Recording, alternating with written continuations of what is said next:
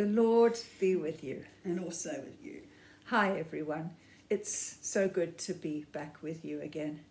It's just amazing how the days, the weeks, and the months of this extraordinary year roll on. For Tam and me, it's not been particularly difficult, and we've settled into some kind of a routine. It's not the same as before, and there's a lot that we are missing. Not least of that being at church with our community of friends. But we are coping, and certainly we've had time to rest, time to get things done that have been put aside during busier times, and we've had time to spend more time thinking about life in general and our relationship with God, and spending more time with Him. If you've been watching my midday prayers with any kind of regularity, you'll know that I've often turned to the Psalms for both solace and inspiration. And today's psalm once again speaks to me as I grapple with all the injustice in the world, and particularly in this country. In his sermon yesterday, Ian spoke about how this pandemic has helped lift the lid on the seething cauldron of poverty and social injustice, which has been simmering away forever. And it's only just below the surface. Poverty and unemployment are going to be enormous issues in post-COVID South Africa. But instead of all pulling together to make plans to deal with it, our politicians continue to play power politics, and many of our leaders remain corrupt. I think many of us are worried about the future of this country, and each of us will have our own concerns about what is going to happen to us and to our loved ones. Sadly, one of our very elderly parishioners phoned me last week to tell me that her residential home had just put up the rates so much that she can no longer afford to stay there. In her 90s, she must move again. I felt, and I'm still feeling, such pain for her. Life is not going to be easy. Psalm 5 speaks directly into this situation. In a way, it's a kind of prelude to Psalm 37 that we had last Friday. So, here it is, Psalm 5. Give ear to my words, O Lord. Consider my sighing. Listen to my cry for help, my King and my God. For to you I pray. In the morning, O Lord, you hear my voice. In the morning I lay my requests before you and wait in expectation. You are not a God who takes pleasure in evil. With you the wicked cannot dwell. The arrogant cannot stand in your presence. You hate all who do wrong. You destroy those who tell lies. Bloodthirsty and deceitful men the Lord abhors. But I, by your great mercy, will come into your house in reverence. Will I bow down toward your holy temple? Lead me, O Lord, in your righteousness. Because of my enemies, make straight your way before me. Not a word from their mouth can be trusted. Their heart is filled with destruction. Their throat is an open grave. With their tongue they speak deceit. Declare them guilty, O God. Let their intrigues be their downfall. Banish them for their many sins, for they have rebelled against you. But let all who take refuge in you be glad. Let them ever sing for joy. Spread your protection over them, that those who love your name may rejoice in you. For surely, O Lord, you bless the righteous. You surround them with your favor as with a shield. Glory to the Father, and to the Son, and to the Holy Spirit, as it was in the beginning, is now, and will be forever. Amen. In this psalm, David is asking God to act against evil people and protect the good. I know it's a bit simplistic to divide the world into good and evil people. We are all capable of both, but certainly we can be divided into those who follow Jesus and those who don't. And that thought sent me to Jesus and the gospel reading. So let's listen to the good news proclaimed in Luke's Gospel, chapter 6, reading verses 6 to 11. Glory to Christ our Saviour.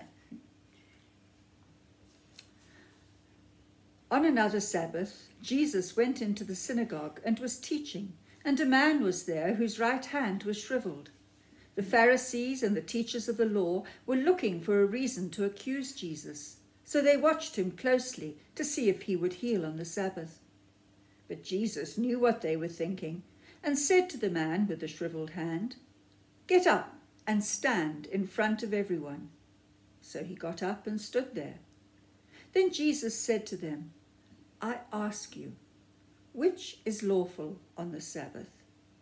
To do good or to do evil? To save life or to destroy it?"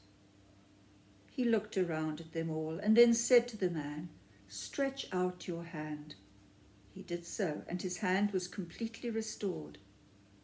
But they were furious and began to discuss with one another what they might do to Jesus. This is the gospel of Christ. Praise to Christ our Lord. The Pharisees and the teachers of the law are trying to trap Jesus, but he is not to be cornered and he is not afraid. He does what is clearly right. He heals the man's crippled hand, even though it is the Sabbath. Right will overcome wrong. Good will overcome evil. Satan may be in control of the world for now, but Jesus has already overcome him. The prayer of Psalm 5 has already been answered. God is in control. Jen spoke on Saturday about leaning on God. And yes, we can lean on him. He is strong, he is in control, and he will look after all those who love him and follow him. And that doesn't mean that there won't be tough times ahead. But as long as we turn to the Lord, he will give us strength to cope, and he will give us hope for the future. Turn your worries into prayers, and remember the words of another psalm, Psalm 91. I will say of the Lord, he is my refuge and my fortress, my God in whom I trust. Surely he will save you from the fowler's snare and from the deadly pestilence. He will cover you with his feathers, and under his wings you will find refuge. His faithfulness will be your shield and rampart. Trust in God. Place your hope in God, and he will keep you safe. Amen. Let us pray. Heavenly Father, how good it is to know that we can turn to you in prayer and that you hear our prayers. Thank you that you provide safe haven for each of us. We realize that there will be tough times ahead for our country, for each one of us. And so we pray that you will give us the strength and courage to cope with whatever may come in the future. Lord, with you in our lives, we know that we can look forward with hope and that we can trust in you. We can trust in your unfailing goodness. We know that you love us. Lord, we are also so aware of and grateful for all the wonderful things you give to us now, that you not only provide for us, but give us the beauty of your world for us to enjoy. Life in you is so good, Lord. even when it is tough. We pray in Jesus' name. Amen. Let's pray the COVID collect again today. God, bless the world. Give it wisdom at this time. Grant us relief and release. Be with those who are ill, and bless the carers fighting this pandemic. For Jesus Christ's sake. Amen. Let's pray the Lord's Prayer together. Our Father in heaven, hallowed be your name. Your kingdom come, your will be done, on earth as in heaven. Give us today our daily bread. Forgive us our sins, as we forgive those who sin against us. Lead us not into temptation, but deliver us from evil. For the kingdom, the power, and the glory are yours, now and forever. Amen. And let's pray the prayer for Africa. God, bless Africa. Protect our women and children. Transform our leaders. Heal our communities. Restore our dignity and give us peace. For Jesus Christ's sake. Amen. And let's share the grace together. The grace of our Lord Jesus Christ, the love of God, and the fellowship of the Holy Spirit be with us all, now and always. Amen. The Lord bless you and keep you. The Lord make his face to shine upon you and be gracious to you. The Lord turn his face towards you and give you peace.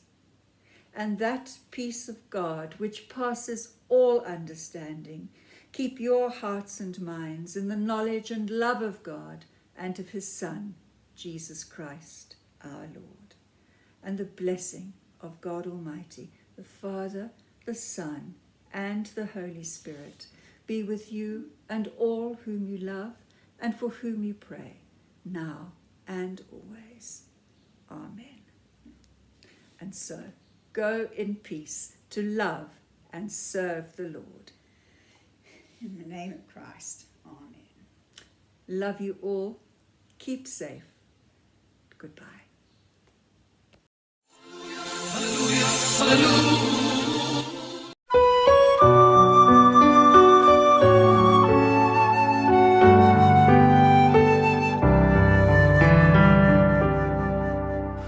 Turn your eyes upon Jesus. Look full in his wonder.